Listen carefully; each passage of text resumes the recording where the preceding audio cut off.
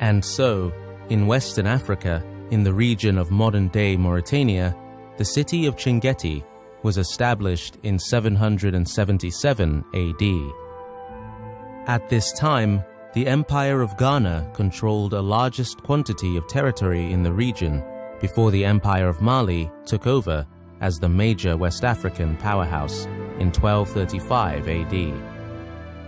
The oasis city of Chinguetti was located in the south of Western Sahara in an area called the Adrar Plateau. Chinguetti served as a major trading hub within the region and formed part of the network of cities across Western Africa that provided the foundation of the trans-Saharan trade routes.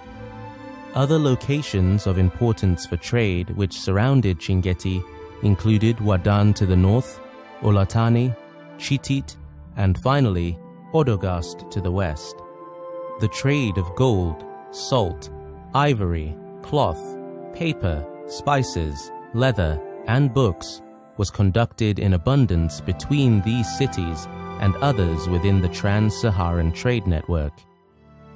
This trading center connected the Mediterranean in Europe with sub-Saharan Africa. Desert caravans were the source of Chinguetti's economic prosperity, with as many as 30,000 camels gathering there at the same time. Chinguetti often served as a place of rest for Africans on their journey from Western to Eastern Africa when on their pilgrimage to Mecca in Arabia, as during this period, Islam was already well established as a religion. The journey from Chinguetti to Arabia was a long one and could take up to 6 months, and so oasis cities such as Chinguetti were required. Chinguetti itself was divided into 2 centers, which were separated by a valley, also known as a wadi. For the construction of buildings and homes in the area, both stone and mud brick were utilized. In terms of architectural design, they preferred creating flat roofs, timbered from palms. They also constructed the Chinguetti Mosque, which featured a large open courtyard, prayer room, and square minaret tower. Now, the West Africans of the region held knowledge and education in high regard, and the nearby city of Timbuktu had already been established as the book trading center of the world at the time, and also the world center of Islamic learning, with over 700,000 manuscripts collected there. They developed the Libraries of Chinguetti, which served as a center for the creation of thousands of detailed manuscripts on various topics, inclusive of, but not limited to, science, mathematics, religion, poetry, geography, mysticism, medicine, geometry, history, astronomy, and Islamic law. Chinguetti was also known locally as the City of Libraries.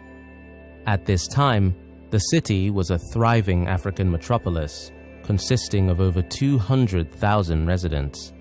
As thousands of learned men passed through this city, the exchange of religious and scientific ideas took place, and the reputation of the small city flourished across Western Africa.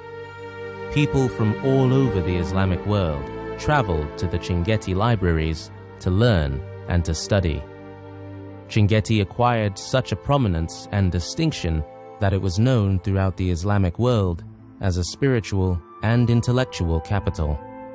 Manuscripts were written in Hausa, Arabic, Songhai, Hassaniya, Fulani, and other Sudanic languages. Many manuscripts were on parchment made from the skin of sheep, goats, gazelle, and also paper and hemp. The Africans of Chinguetti were extremely skilled in the art of bookbinding, characteristics of which included using cover boards made of several leaves of paper pasted together to increase the flexibility of the cover. the flat spine and the quires sewn without support.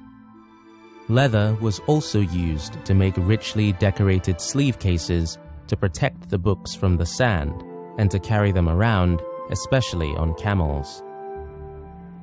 Inside the books, beautiful calligraphy, decoration, and sometimes traces of gold were used to illustrate. The city of Chinguetti still exists to the present day and remains one of the world's most important historical sites, both in terms of the history of Islam and the history of West Africa.